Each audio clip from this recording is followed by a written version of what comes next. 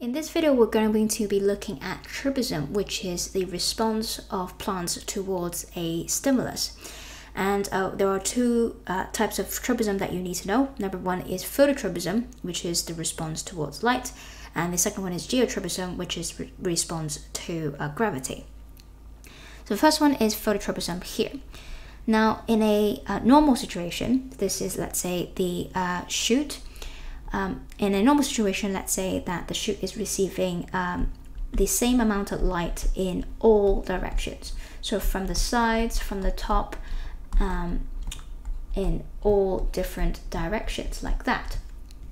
In this particular case, the auxins, which are responsible for conducting tropism, would be evenly distributed across the whole different plant. So let's say the blue dots here are the auxins, and so they would just evenly distribute across the whole shoot, and it would just stimulate growth upwards, generally speaking, like that. So every single cell is growing in the same direction on roughly the same rate. So it's going up like that. So therefore, the plant is generally going straight. Whereas in the case of, in this different case on the right, let's say, for example, that there is light only shining onto the plant in one direction. So we call it unilateral light. So it's only shining in from, let's say, the right. So generally speaking, the rule is auxins do not like to be exposed in light. So in this case, rather than having an even distribution of the auxins, all of the auxins would move towards the shaded area. So all the auxins would mainly congregate on this side, on the left-hand side where it's shaded, so it's not directly in the light.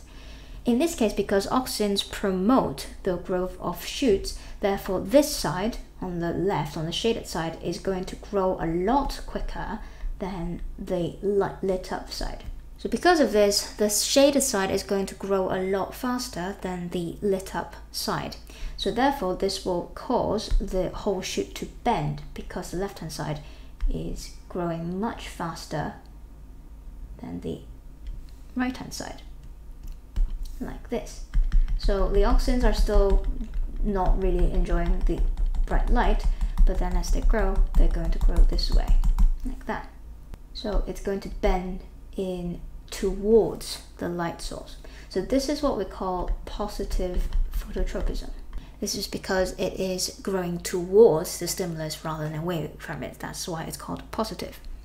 So a brief summary in terms of phototropism. The unilateral light causes the auxins to move laterally to the shaded side of the shoot tip. Generally speaking, auxins promote high concentration of auxins promote cell elongation, so therefore the shaded side would grow faster than the lit up side. So the key concept is, remember that the lit up side is still going to grow because there are some auxins that might diffuse to that side, but generally speaking, the rate of growth is much higher in the shaded than the lit up side. So therefore the shoot would grow towards light and bend towards the light. Now, this particular mechanism has a benefit to it. This is part of how the plants actually evolve to be good at growing. So the idea is that the first thing is it ensures the plant has the maximum rate of photosynthesis because it's trying to grow towards areas which has a lot more light. So shoots would demonstrate positive phototropism. On the other hand, roots demonstrate negative phototropism, meaning that they would grow away from the light. And this is important because, generally speaking, the water and minerals which are found in soil would be on the ground and definitely not in the sky or towards the sky where the sun is. So the roots demonstrating negative phototropism means that they are more likely to get what they need in the darker areas where the soil is more likely to be. And actually another principle to remember is that auxins promote shoot growth, hence positive phototropism, but auxins actually inhibit root growth as the plant is matured.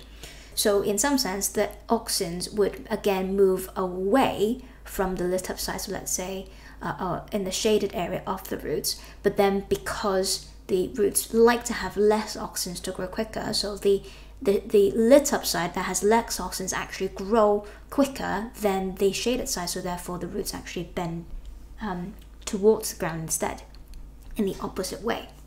So actually, there's a bit of link in terms of the roots for geotropism and phototropism, but again, it's still about auxins.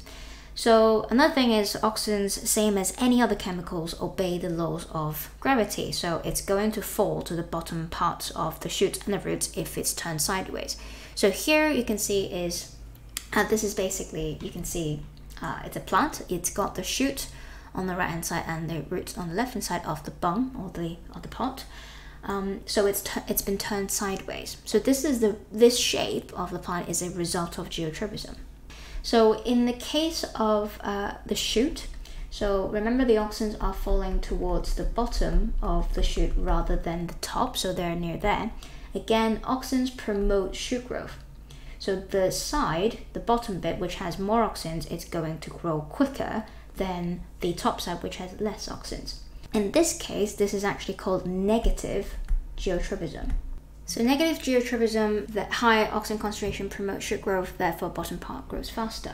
Whereas in the roots, they would demonstrate positive geotropism. So same as in the shoots, the auxins will be found on the bottom part of the root.